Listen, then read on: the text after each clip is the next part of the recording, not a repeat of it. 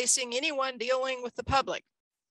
How to distinguish valid arthropod-induced problems from those conjured up by the individual's brain. So as a scientist, I'd like to believe that everyone is recounting actual objective experiences. But I've learned over the past 30 years or so that this is not necessarily so. We humans are prone to interpret dermal sensations in ways that make sense to us. And we thereby fail to comport, to establish that they comport with what's biologically feasible. As Dr. Ridge said, we usually choose feelings over facts. Now, have you ever had anyone send you a box of Ziploc bags? If not, let me know and I can send you some. We regularly receive these with notes assuring me that the bags contain samples of what is attacking the sender's body. Now, more often than not, we fail to find any arthropods, or if any arthropods are present, they're usually benign creatures that present no threat to humans. Historically, in the entomological literature, this condition's been called delusory parasitosis. So you'll see me slipping back into that terminology. But as Dr. Ridge pointed out, there have been a number of names attached to this phenomenon through the decades, through the millennia. This is the delusion that one's body is infested with invisible bugs. And as she said, these people are not malingering. They are not pretending and they're not imagining it. It is a true reality for them. This, of course, is contrasted with entomophobia, which is a fear of insects, a very severe fear of insects, in which contact with an insect produces anxiety and panic, and sometimes even thinking about an insect. And this is comparable, of course, to arachnophobia, which is the fear of spiders. And interestingly, a lot of entomologists can handle things with 6 legs, but as soon as you add those extra 2, they are paranoid about spiders. Interesting. And as Dr. Ridge mentioned, there's Morgellons. I don't deal with Morgellons. I'm an entomologist, so I only deal with things involving arthropods. So if someone claims they have fibers emerging from their skin, I say, well, you need a doctor. There's nothing I can do for you. And she alluded to this paper produced by Pearson et al. Back in 2012, Clinical, Epidemiologic, Histopathologic, and Molecular Features of an Unexplained Dermopathy. There's the citation if you're interested in following up on that. You may also have heard delusory parasitosis or delusions of infestation called Ekbom syndrome. And that's the clinical term that's used that has less judgmental value to it. It doesn't accuse someone of being psychological or mental. This is a condition in which the individual considers himself to be infested by invisible bugs. And let me hasten to say that this individual pictured here did not have bugs in his body.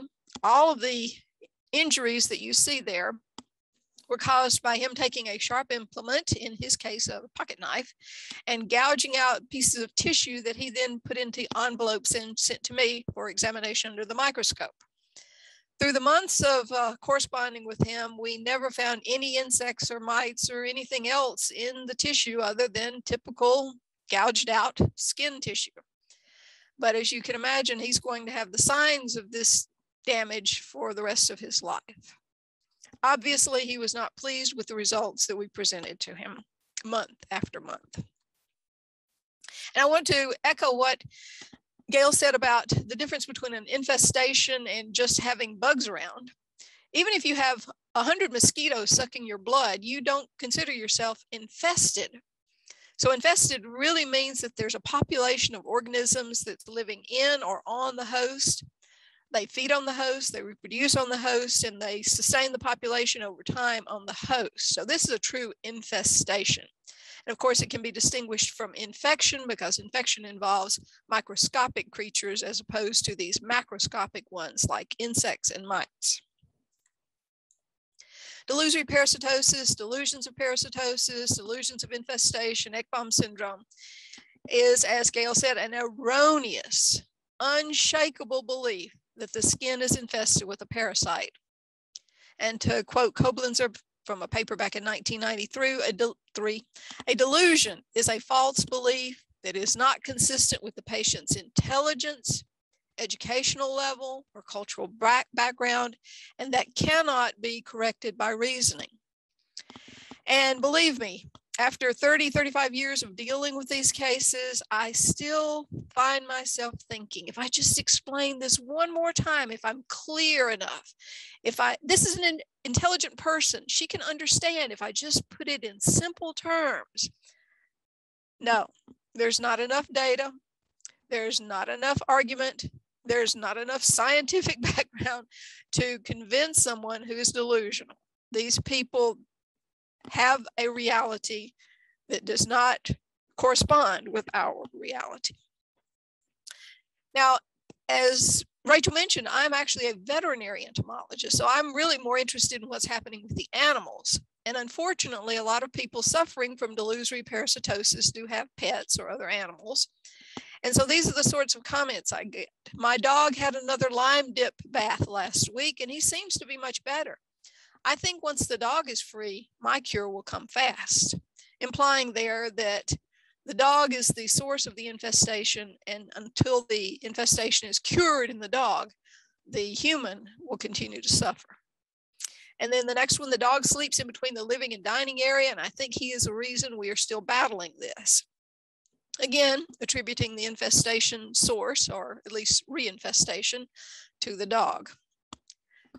Next one, I do not believe my living areas are infected any longer, just me and dog, and I think we are almost free. So don't give up on the ozone treatment. And yes, here this is an individual who is treating the home with ozone, attempting to eradicate the parasites. The next one, there's a food grade DE, that's diatomaceous earth, that you can put on your animals. And I wanted to, as an aside here, mention that diatomaceous earth should never be used on any living organism, especially dogs and humans. Diatomaceous earth is a very strong siccant. It's a desiccant that will absorb all the oils out of your skin, dry up your skin, cause skin cracking. You put it on your dog and the dog's skin dries out and the poor animal starts itching and feeling miserable, and it scratches more, and that reinforces the perception that the poor animal is infested, when of course the sensation is being created by the supposed treatment. And then finally, I think the dog and I keep contaminating each other, trying to break this cycle, but it makes me sad, but I may have to give up the dog in order to achieve this cure. He's great for about 2 days after the sulfur dip, then starts the itching and biting again. By the way, I contacted the vet and simply stated to me that dog mites will not infect humans. Not only is the human medical field ill-advised, so is the veterinary field. I don't understand how the medical professionals never contract this nightmare. And again, Dr. Ridge alluded to this, that people begin to assume that the medical professionals they're dealing with are ignorant, stupid, backwards, or just trying to deceive them. So this is something we're up against as well. They don't necessarily trust the experts. And again, what Dr. Ridge mentioned about what bugs do sufferers blame, we do run into very frequently tailspout springtails, because people have come across these illusions on the internet. No-see-ums, bed bugs, bird mites, and frankly, these are just primarily because these are bugs that people hear about. Obscure insects never get into the popular press and nobody knows about them. Of course, as we heard, these do not account for the actual conditions that we see. There was a study done several years back now by researchers at NC State, North Carolina State University. It was a sampling of creatures found in the average home. So they sampled 50 different homes around the Raleigh area. And when I say sampled, I mean very intensively sampled, as in getting down on your hands and knees using aspirators and attempting to determine what sorts of creatures are found in the average home. They found, as you can see here, that 100% of the homes had these creatures here. Every one of them had cobweb spiders. So don't be surprised when you find cobwebs around your home. You're just normal. Book lice. If you see in the hole there in between the two prongs, this is in a notebook, and you can see how small a book louse is. Most of us have seen book lice. They're found in anything that's dusty and old newspapers, old magazines, around our bookcases.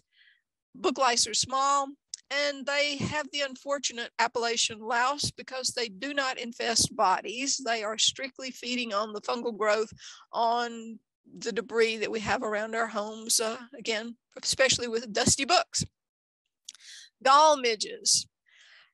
100% of the homes had gall midges. I've been astounded by this because I consider gall midges kind of beneath the notice. They're not important for anything really, but they are very small insects. They are attracted to lights at night. And since they are so small and weak flyers, probably when we open the door, the negative air pressure just blows them in, and that's how they end up in everybody's home. Not something you would even notice. They're very small insects, completely inconspicuous. Ants. I don't think any of us are surprised to find that 100% of our homes have ants in them. And they were indeed found in every home sampled in the Raleigh area. Fungus gnats. This is something we get submitted an awful lot as putative causative agents of delusory parasitosis. And these are ubiquitous. Fungus gnats live in indoor plants. If you've got potted plants in your home, there's a very high probability you have fungus gnats living there. The larvae feed on the fungus found on the overwatered plants around the soil surface. So the cure is to don't overwater plants. Let the surface of the soil get dry before rewatering. Fungus gnats are very common in indoor plantings in large areas, like in hotels where they have a large opening, a large lobby with plantings in the lobby area, and they feel compelled to overwater the plants. So fungus gnats do really well there, and they fly up through the elevator shaft and get into people's rooms and cause consternation, even though they're perfectly harmless. The adults cannot feed, don't bite or sting or anything, but they're annoying. And again, since they're so common, they are very commonly submitted as putative causative agents of delusory parasitosis. And then carpet beetles. Everybody has carpet beetles. This is an adult. The larvae are actually the ones that are out there eating up our hair, and they will eat just about any organic material. So those of us who are shedding hair or have pets that are shedding hair probably have a good population of carpet beetles because there's always plenty for them to feed on. So the citation for this paper is at the bottom there. I recommend it because it's just fascinating. And again, these are the ones that were found in all of the homes. There were many other insects that were found in the vast majority of homes. And in fact, the average home in this study had 94 species of arthropods collected from the home. 94 different species were collected from the average home. That means some of these homes had a lot more than 94 species. So it's not at all unusual to find arthropods in the home. That said, to make the point that when these people provide you with samples that contain valid arthropods, these arthropods probably were collected from their home, but they're completely innocuous. They're not causing the dermal damage that these people are attributing to them. So as Dr. Ridge mentioned, if you want samples of what's affecting the individual, we need to acquire those samples from the individual's body, not from the general habitat. Now, this is a study that was done in Australia, and it's also intriguing. The top 6 most commonly submitted arthropods included, number 1, their Australian paralysis tick, and you can understand why this would be. Everyone's concerned about ticks, especially if they cause medical problems like paralysis. So that was the most commonly submitted creature. Bird mites were number 2. Not really sure why that was, but apparently they're very common and commonly submitted. Bed bugs. Everyone's concerned about bed bugs, so they got a lot of submissions. And this was over a 30-year period. As you see there, the title at the very bottom, 30 years of samples submitted to an Australian medical entomology department. Moth flies. Moth flies are very common. They develop primarily in the junk, the gooey junk that collects in drains. So if you've got Drains in your utility room or in the closet, in the bathroom, any place where there are drains that don't get cleaned out frequently, and none of them do. That gelatinous material that collects around the drain is the perfect habitat for mothfly larvae. And then they emerge. Fortunately, the adults are completely harmless. They're tiny little moths. They're very attractive, actually, tiny little flies, excuse me, that look like moths. And they're very attractive, but they're very small. You'll see them in public restrooms all over the country, all of the time, not at all uncommon. Again, perfectly harmless, can't bite or sting or anything. Head lice, yes, people are concerned about head lice, so you can imagine they're being submitted to the laboratory for confirmation, and same with pubic lice, although I must admit I was rather surprised to see that in the top 10. Interestingly, they also mentioned that of 292 samples submitted for scabies testing, 80% were negative. So there's a high preponderance of putative cases of scabies that are actually not scabies at all. And as you see there, of 5,655 submitted samples, 21.4% contained no evidence of any arthropod life stage. And yet the individual, whether it was a physician or a homeowner or whoever, thought it was a bug and submitted it for identification. So this shows that it's not just here in North America, but around the world, in Australia as well. A lot of people are sending in putative insect specimens that contain no insects whatsoever. So as I said, springtails, I think Dr. Ridge covered this very nicely, the Altshuler paper and its impact on what we've had to deal with. Springtails cannot bite, they cannot sting, they're perfectly harmless, and they don't infest humans. Biting midges. I mentioned this one because it has the nickname no-see-um. And when people are describing this pest that supposedly is infesting their body, since they cannot see it, it must be a no-see-um. So that's probably why we get this complaint frequently, that they're no-see-ums. No-see-ums are outdoor living. They are like little mosquitoes. They come in, they take a blood meal, they fly away. They do not infest human bodies. Yes, they can make you itch when they suck your blood and inject their little salivary secretions, but they are not going to come indoors. They do not infest indoors. They do not infest human bodies. Bed bugs, of course, are not invisible. I think people attribute their condition to bed bugs because it's something they've heard about in the media. Bed bugs don't live on bodies. They come in at night, they take a blood meal, then they crawl away and hide. They're very fragile, actually, and so they can't risk you rolling over on them and crushing them. So they have to be very careful and wait until you are in deep sleep so that they can safely approach your body and feed for a couple of minutes before they retire to a safe place. And thank goodness Dr. Ridge mentioned birdmites.org as their statement of being is dedicated to finding effective solutions for bird mite infestations of humans and their environment, encouraging those afflicted, facilitating research and a better understanding of human parasitosis.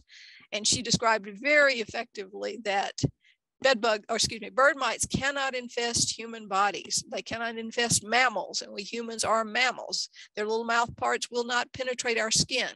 Yes, they can attempt to feed on us, and for susceptible individuals that can produce pretty severe pruritus, but they will die. They cannot live on human blood, which they cannot acquire, as she described, and they will therefore starve to death within a couple of weeks. You don't have to worry about bird mites. And if you're sampling for bird mites, this is for the pest control and vector control folks out there, putting out a glue board is a good way. No mites have wings, they cannot fly, so they're going to be on the edges of the glue.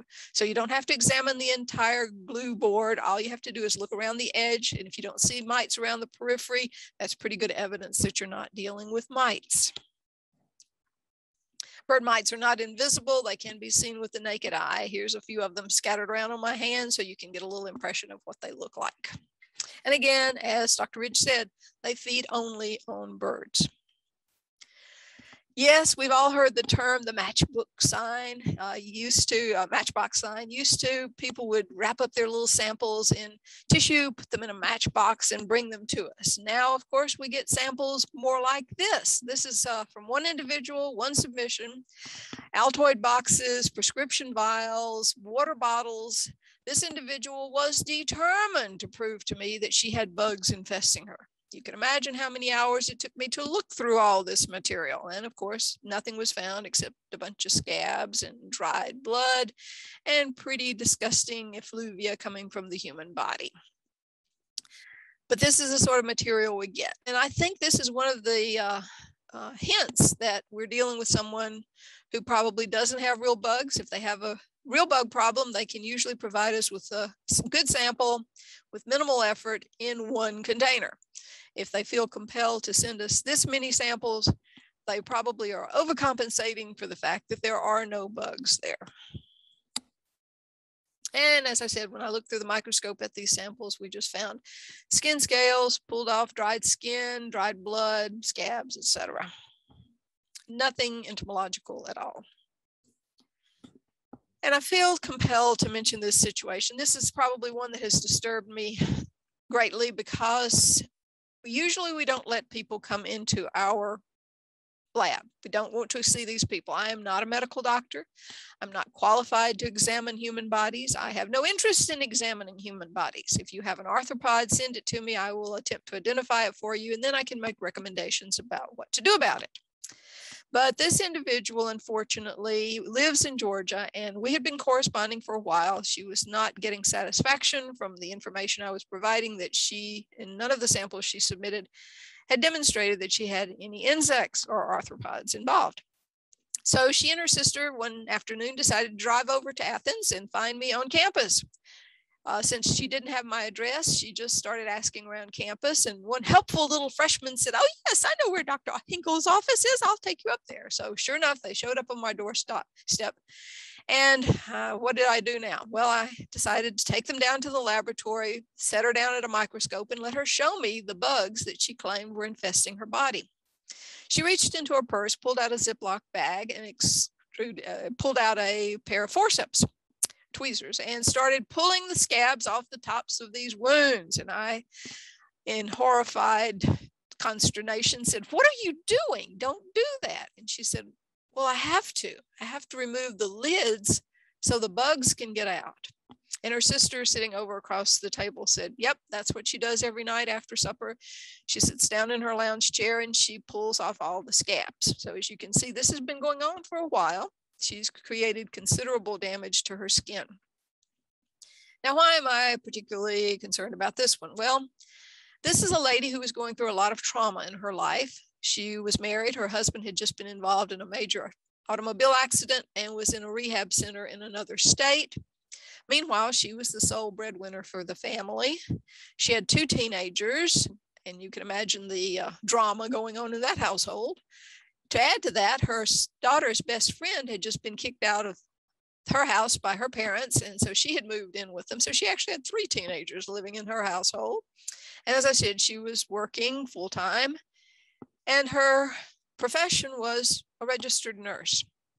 So intellectually, this was a person who knew there were no creatures that could invade her skin and do what she was claiming. And yet, experientially, psychologically, she was absolutely convinced she had invisible bugs living in her skin, bugs that she, by the way, could see. She had been unable to convince anyone. Being in the medical profession, she had a lot of contacts. None of them had been able to confirm for her that she was infested with bugs. So this illustrates for me that, again, a delusion has nothing to do with educational level, with intelligence. It is a psychological condition, and it has to be treated psychologically. You cannot argue someone out of this delusion.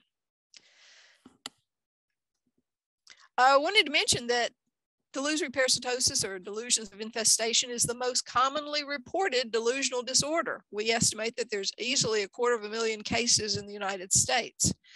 I'm currently receiving 4 or 5 a week, usually about 1 a day or maybe a little less, although that does change over time.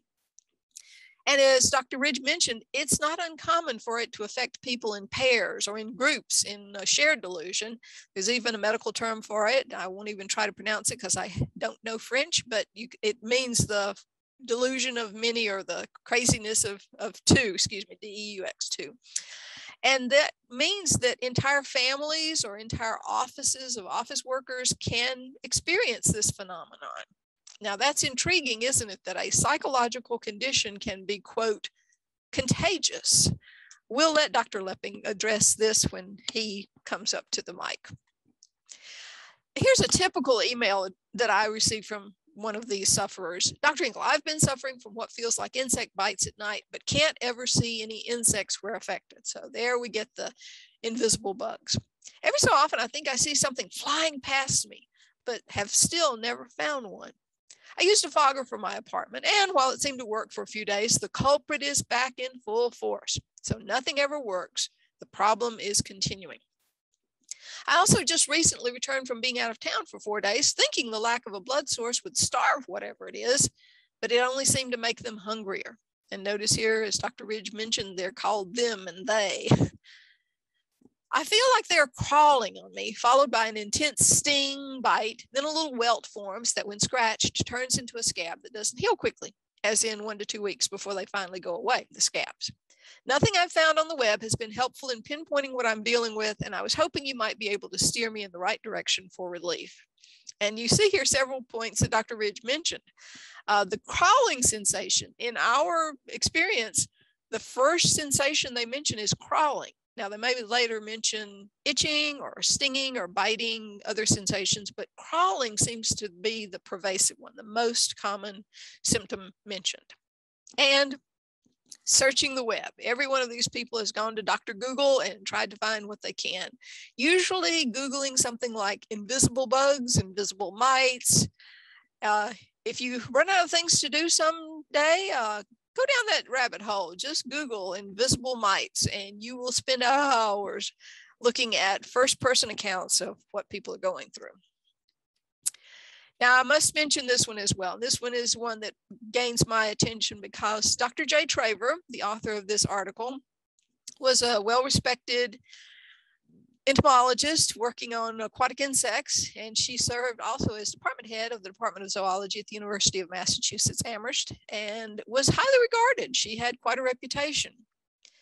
She also thought that she was infested with mites, and she found a mite, which she named Dermatophagoides shermtuskii, or called after what had already been described, and said this was what was infesting her. She was unable to find anything to control it, and she did try a variety of chemicals. Remember, this is back in the early part of the last century.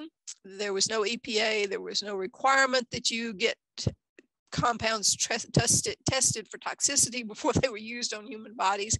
So she actually had a contact that worked on agricultural chemicals, and that fellow would send her materials that she would then pour on her scalp and see if it killed the mite.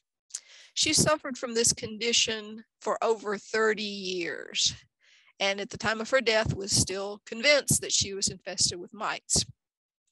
It was not until years later that an acarologist, viewing this paper, looked at the illustrations she provided of putative Dermatophagoides shermtuskii and said, well, that's just the plain old common house dust mite. That is a Dermatophagoides, but it does not infest human bodies. It feeds on the fungi that grow on human skin scales.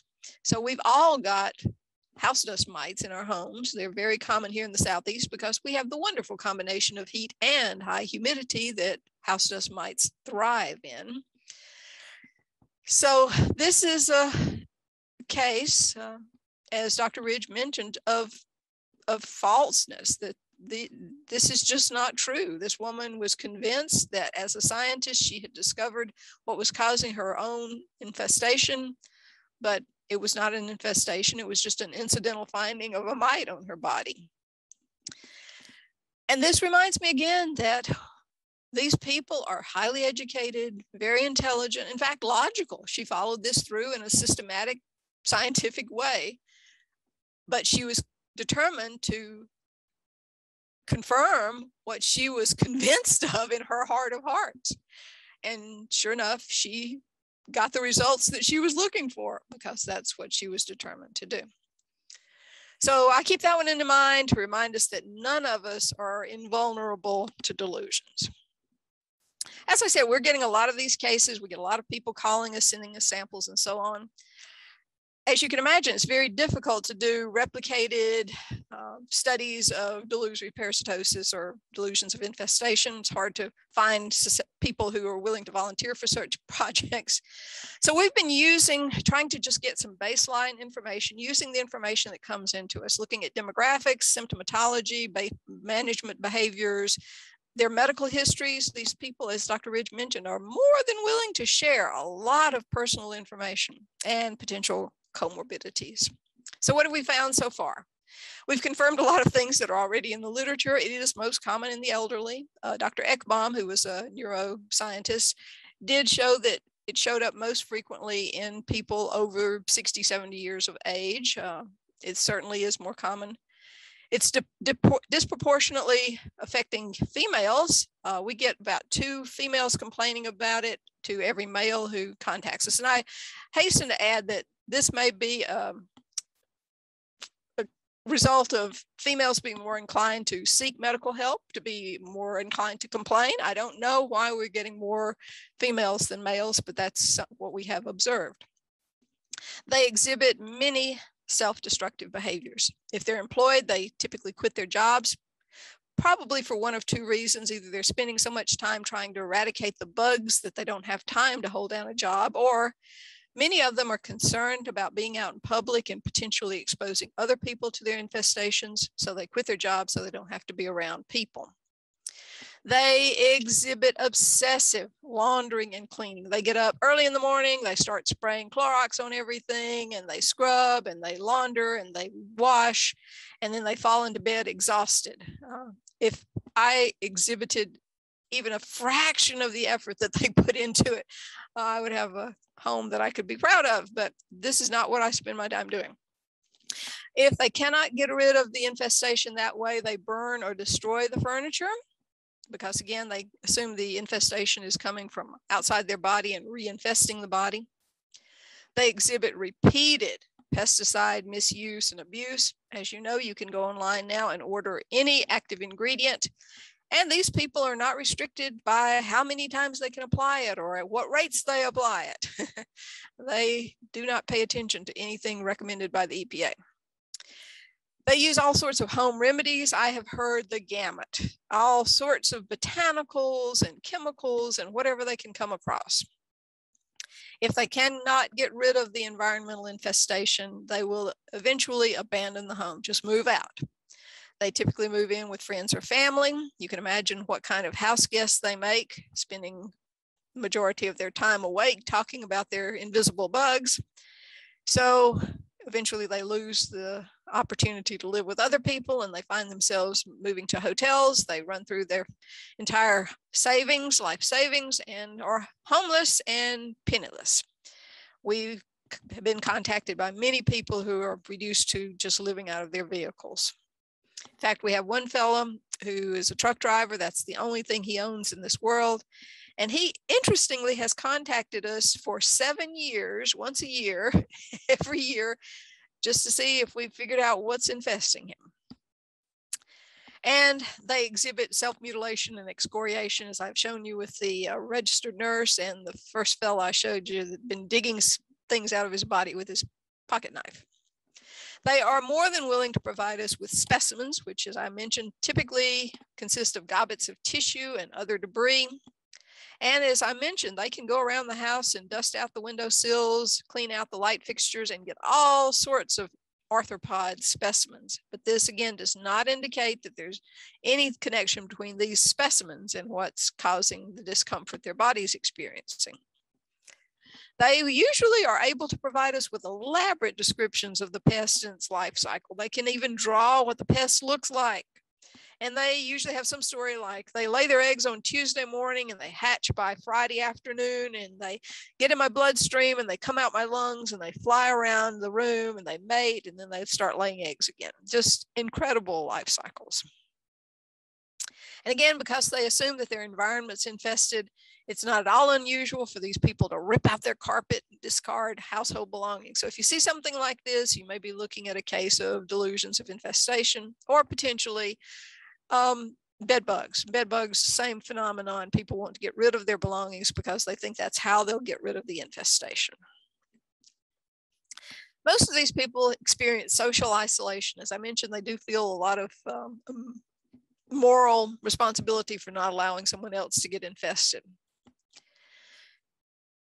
Some of the saddest cases we run across have been when elderly people have not allowed their family to come around for years. We've got some elderly folks who have not seen their grandchildren in over a decade. They just are so concerned that they might infest their family members.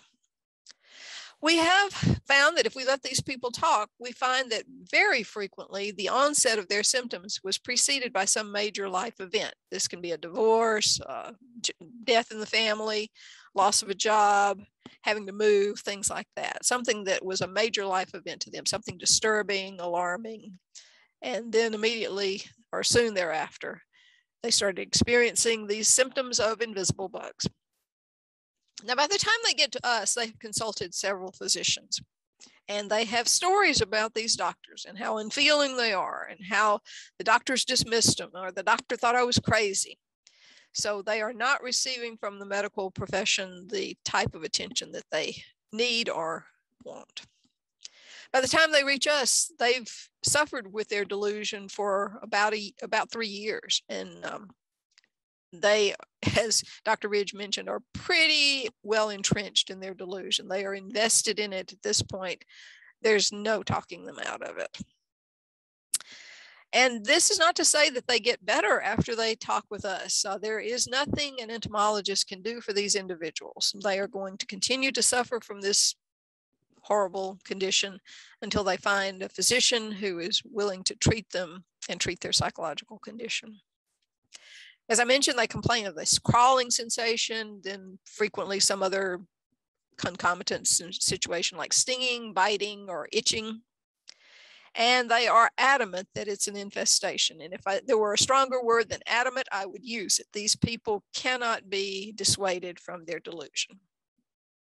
Almost all of them express desperation. If you look back through my emails, you'll see the word desperate, desperation very, very frequently. In fact, when the phone rings, if I hear someone say, Dr. Hinkle, you have to help me, I'm desperate, I am pretty sure where that conversation is going to go. These are individuals who are convinced that they are infested, they have not received any help from anyone else, and they think that I'm their last hope, or I've been told that anyway. So they are desperate. And as I mentioned, this delusion is often shared by someone else. I still find this an interesting phenomenon, and it deserves research as well. As I mentioned, they treat their bodies with all sorts of chemicals. So if they didn't have dermatological damage to begin with, they certainly do after they've washed with gasoline, vinegar, peroxide, alcohol, kerosene, etc. Things that are pretty harsh on the skin. And as I mentioned, they go through extreme efforts to try to eliminate the supposed infestation from their home. Scrubbing, ripping out the carpet, taking the furniture out back and setting it ablaze, none of which obviously solves their problem. So think about the economic consequences here, pretty much destroying their households, getting rid of belongings. As Dr. Ridge said, the cause of delusory parasitosis is not yet known. Why do people dig holes in their skin? We don't know. Might mention that prescription drugs may have some role to play in this. If you look at the top 10 prescription products here in North America, you'll notice that the potential side effects, and these were gathered from reading the package inserts, that tiny little print that comes with every prescription drug. Notice that hallucinations apply to 9 of them, and paresthesia, that creepy crawly sensation, something crawling on your skin, can be attributed to all of them. So potentially there are a lot of dermal hallucinations that could be accounting for some of the DP cases that we see.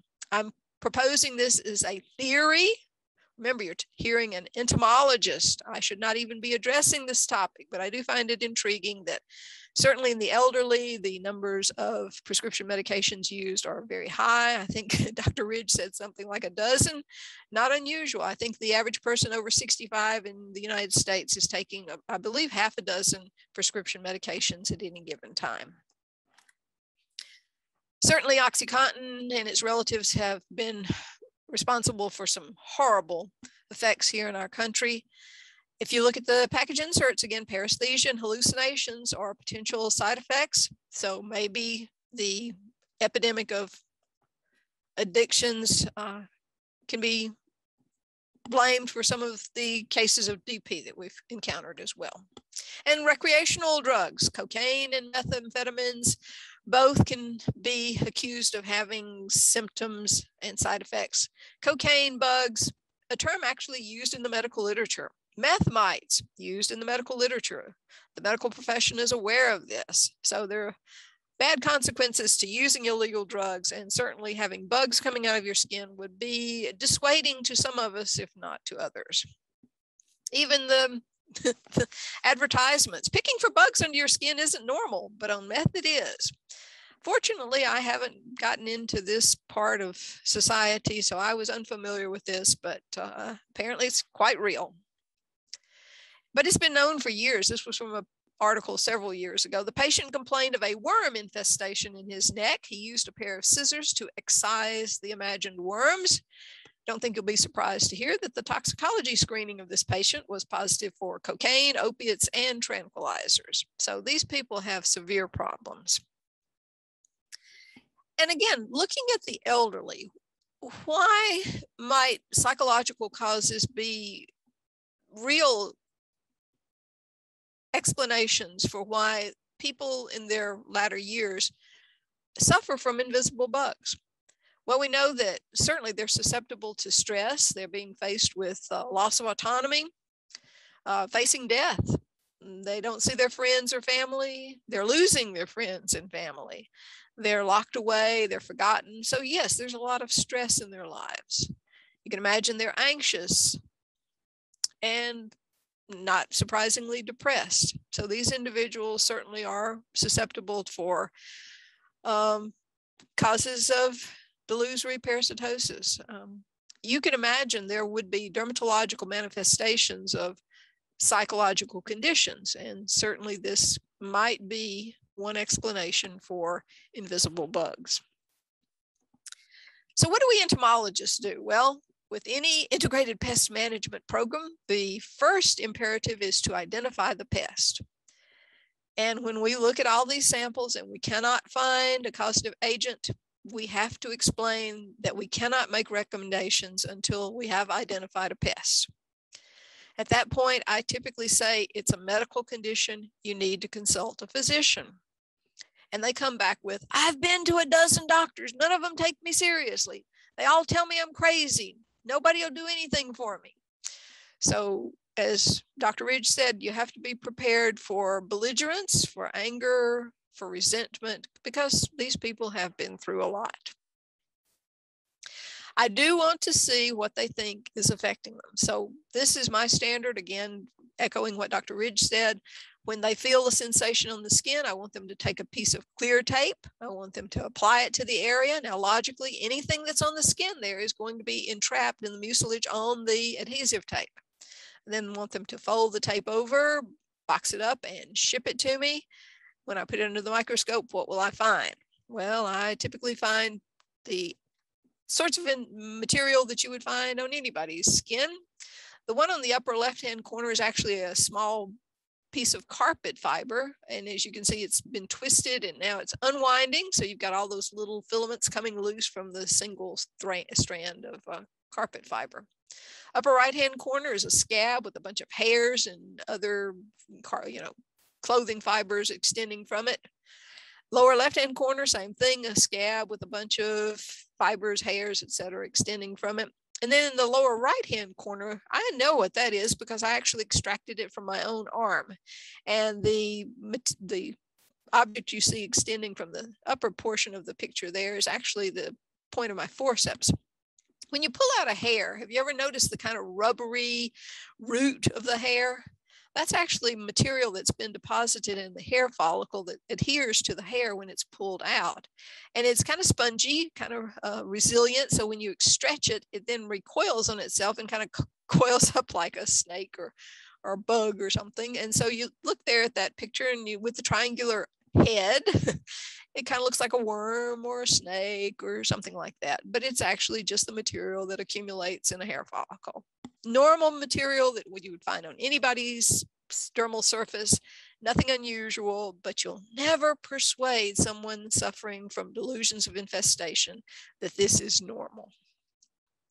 So people say, well, how about we just go ahead and treat and see if that takes care of the problem? You know, we can treat with water. We don't have to treat with instances of psychological condition. Well, the pest control companies that have tried this have found that, yes, the placebo effect works. You get temporary relief. However, as we noticed in some of the letters that I read to you, the problem always returns. This is temporary. The symptoms usually come back and they're usually more severe than before. And now the sufferer has someone else to blame. So we don't recommend this. Of course, it's not ethical to treat without using the proper materials. And again, IPM says that we don't treat until we find the pest, a target pest. If you go online, of course, you hear about a lot of creatures that don't exist. There is no such creature as a black pepper mite, even though you can find lots of websites discussing them. There's no such thing as a paper mite, even though you can find lots of allusions to them on the internet. No mites have wings, so there are no flying mites. And yet you hear people talking about, I saw them flying around the room. There was, you know, the light was on and then the light, shaft of light. Have these people never been to a movie theater and looked up at the stream of light above and seen all the debris bouncing around in that light? Dust motes are everywhere. They are ubiquitous. They're part of our world. And everybody knows about them, but somehow people suffering from delusions of infestation are able to interpret them as bugs. So the conclusion is there really are only two arthropods that infest human bodies, scabies mites and human lice. And Dr. Ridge alluded to both of these. Because they live exclusively on human bodies, there's no role for pest control in their treatment. They are strictly medical condition. Okay, yes, I'm cheating a little bit here because there are 3 species of human lice. There are head lice, body lice, and pubic lice, but I'm lumping them all together as lice. And really, these are the only creatures that live in or on the human body, feeding on the body, reproducing on the body, sustaining their populations over time on the body. Nothing else does this. You'll notice also that neither of them have wings. So if anyone complains about flying insects infesting their body, that's not true. So just a few summary statements. No insect or mite can live in the environment and switch to infesting the human body. Parasites are parasites. They're obligatory parasites. They cannot switch to living in the environment. No insect or mite can feed on inorganic materials, so they cannot survive on furniture or carpeting. They cannot live on nylon or aluminum. And when you hear cases of, well, they're eating up my pots and pans and then they're infesting my body, can't happen. No winged insects infest human bodies, as I mentioned. No invisible mites or insects infest human bodies. In fact, there are no invisible mites or insects. Yes, there are microscopic ones, but no invisible ones. No external animal parasites can infest humans. Now, notice I said external animal parasites. Yes, you can get parasites from other animals, specifically in their feces, so never consume animal feces. I don't think I had to tell you that. Bird mites cannot infest humans, as Dr. Ridge emphatically said. They cannot do it. We are mammals. They can only live on avians. Human body infestation is a medical condition and must be treated by a physician. All I can do is tell you whether or not there are bugs there. So what is your role? Well, we have to determine if insects or mites are involved, and that should be reasonably straightforward. I say should be. Then we recommend that the sufferer consult a physician and trust me, through experience, I have learned that it is unproductive to tell the individual that they need mental health evaluation. This should come from their physician. This should not be told to them by an entomologist or vector control or pest management or any other groups. And as Dr. Ridge said, I would ask you, do not call the wounds bites. You are the authority. You are the expert. If you say bites, if you confirm that they are bites, then the individual will never forget that. We call them wounds, we call them lesions, we call them scars, scabs, damage to the skin, whatever. But they're not bites unless we know that mouth parts have penetrated the skin. And we don't know that. Remember, you're the expert. Don't believe everything your caller says. We can recommend pesticides only when a target pest has been identified. So no matter how sadly Ms. Smith is looking at you and wondering, why won't you help me? If they claim their body's infested, it constitutes a medical condition and should be referred to a physician. I look forward to hearing what Dr. Koo and Dr. Lepping have to say about this. And here's one situation. This woman was convinced that she had a worm in her cheek. And she could confirm this because when she put peroxide on her cheek, it drove out the eggs. So that white fluffy material you see there are the eggs of this worm being extruded from her skin due to the application of peroxide. In fact, this lady was actually able to extract the worm, and she sent me pictures to prove to Dr. Hinkle that she had extracted the worm from her face. And as she had been complaining all along, she did have a worm in her cheek, and there it is. Of course, it's not a worm. It's subcutaneous tissue that she pulled from her cheek, and she did a lot of damage in the extraction process. So here's the lesion that was left behind after she removed all of that subcutaneous fatty material. She's going to have a scar for the rest of her life. As you can see, she's been trying to apply very heavy makeup, trying to obscure the damage that she was doing. But at this point, not even sure plastic surgery could repair the damage she's done. And to think that someone would dig into their flesh like that, it had to be painful. I think this illustrates for me just how driven, how invested, how deluded these individuals are. It must be horrible. To conclude, I would concur that delusions of infestation, delusions of parasitism is a medical condition. There's my contact address if you'd like to email me. I'm always interested in hearing other people's stories, but please do not refer your sufferers to me. I have enough to keep me busy. Really appreciate it, and I'll turn it back to Rachel.